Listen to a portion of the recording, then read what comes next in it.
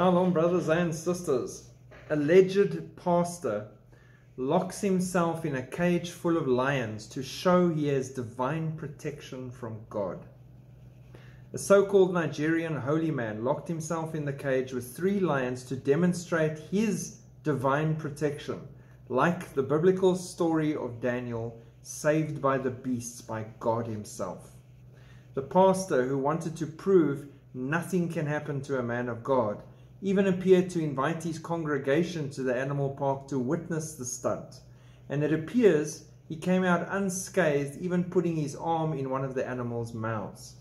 The clip showed the so-called pastor wearing his bright blue suit, stroking the growling lions in the enclosure in Nigeria before he risks his limb, all the time looking confidently at the camera. However, BBC says that the man is not a man of God at all, saying he is in fact a zookeeper.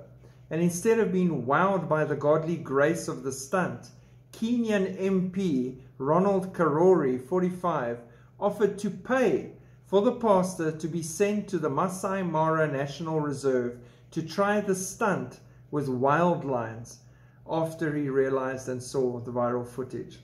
The MP said, "I volunteer to take him to Masai Mara, please. All expenses paid.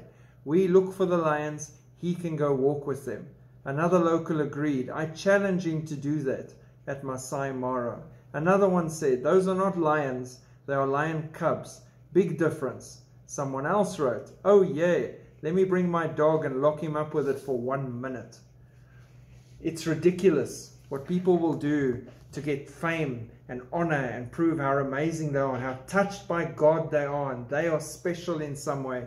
It's all about them, not about Him, who it should all be about. When I'm done preaching and teaching and talking to you, nothing would make me happier for you to go, "What was his name again? The guy that was always talking about Jesus. The guy that was always warning about Jesus coming." It's all about Jesus. JCOMES, Jesus comes. It's all about Jesus. It's not all about Sholto. It's not all about me. Even if God does miraculous things, and He has many times in my life, it's not about me being special. It's all about Jesus.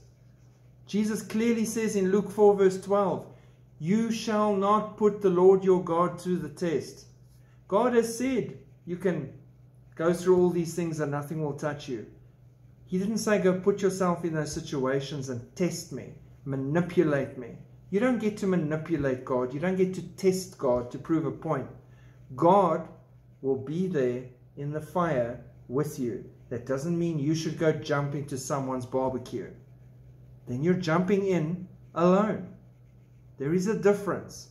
And when people do things like this, they give the whole concept of the church, the pastor, Christianity as a whole, a horrible name, and turn it into a laughing stock. If I had the money, I would pay for his trip to the Masai Mara to go prove his point. Because he ain't coming back again. It'll be a one-way trip. It's ridiculous, sad, and ridiculous.